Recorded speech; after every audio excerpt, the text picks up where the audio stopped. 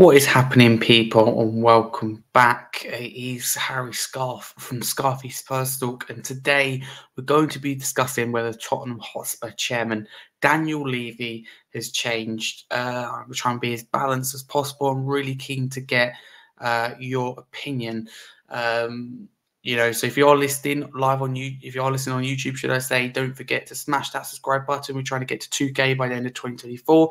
So that we massively appreciate. If you like what you're seeing, smash the like button, turn notifications bell on, and get involved in the comments where you stand at this moment in time with Daniel Levy. Does he deserve credit, etc.? He's still fully behind him, fully out. Let me know in the comments below. But if you are listening on a podcast platform, Apple Music, Spotify, Amazon Music, Anchor, don't forget to drop us a follow and a 5-star review. A lot of you do listen on there as well, so big up to each and every single one of you. Will be available on here after. And head over to YouTube as well if you're listening on a podcast platform. Pause and go over to YouTube, search Scarfey Spurs Talk, and don't forget to smash that subscribe button while you're there.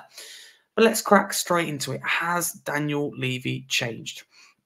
So where do I stand at this moment in time?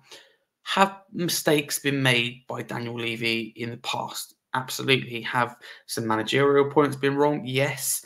Has the recruitment been wrong? That season where we signed Ndombele, Lo Celso? Yes.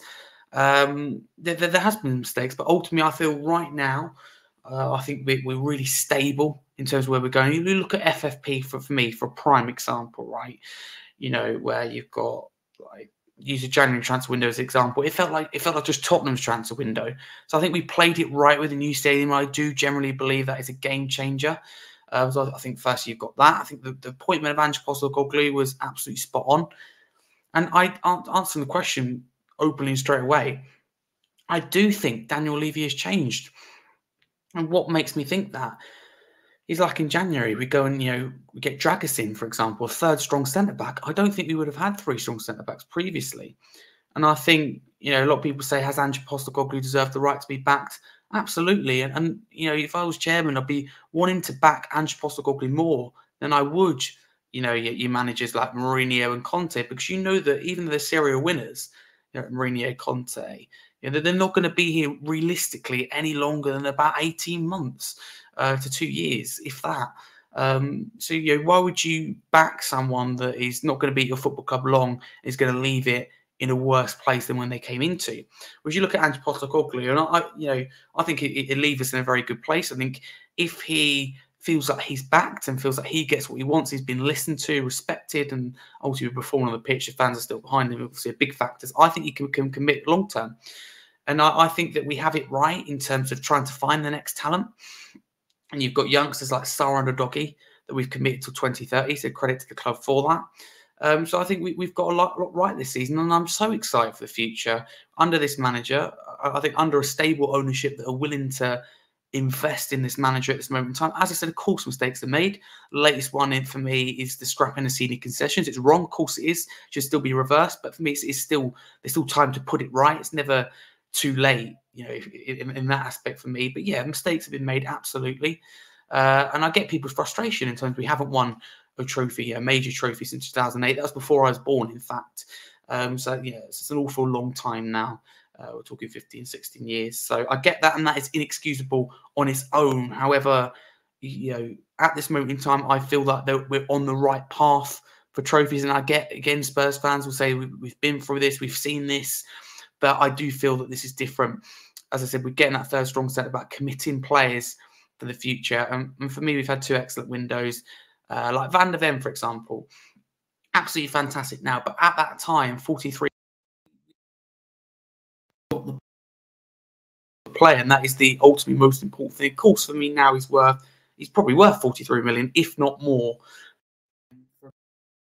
1 year of experience, if you like, in the Bundesliga for Wolfsburg. As good as he's done, it's 1 year. Like Vicario as well with Empoli.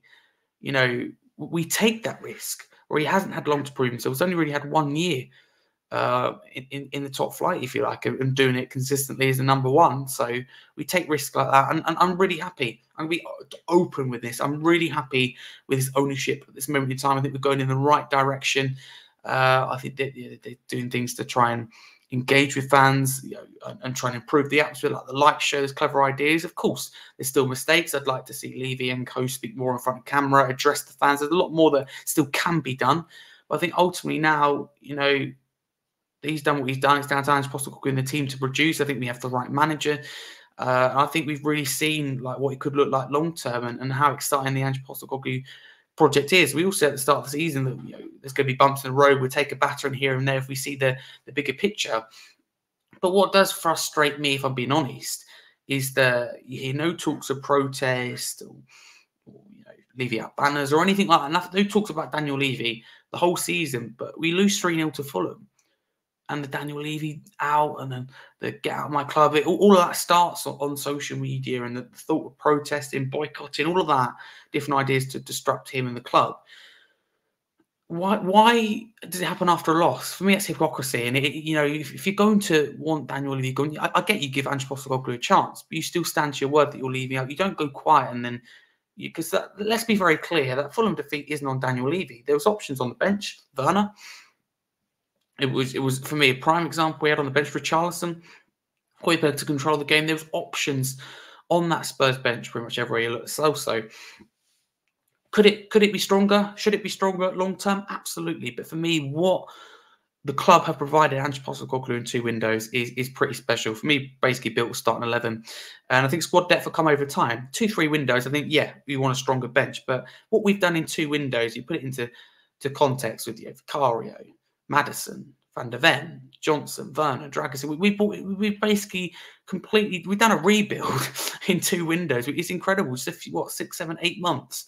So the club deserve credit for that. Wherever you stand with Daniel Levy, and I know that I defend him a lot, I defend the club a lot, but for me right now, we need to get behind the team and support them. Yeah, of course, the summer's a big window, like it always is, and we need reinforcements. We know that we probably need let's say a backup left back to be able to compete with a doggy, whether it be Alfie Doherty. I think is a good example for Luton. Robertson with Fulham.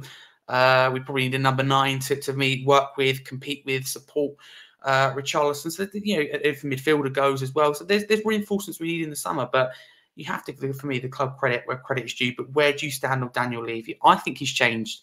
I do think so, and I think the appointment of Scott Marnie is right. I think he stepped away from football a little bit. But have your say in the comments below. Do you trust Daniel Levy? You still don't? Get involved in the comments below. If you are listening on YouTube, don't forget to smash that subscribe button. It's free to do so, and it ultimately helps the channel and the podcast grow. So that'd be massively appreciated. Smash the like button. Get involved in the comments because you really matter here at the channel. And remember, this is just my opinion.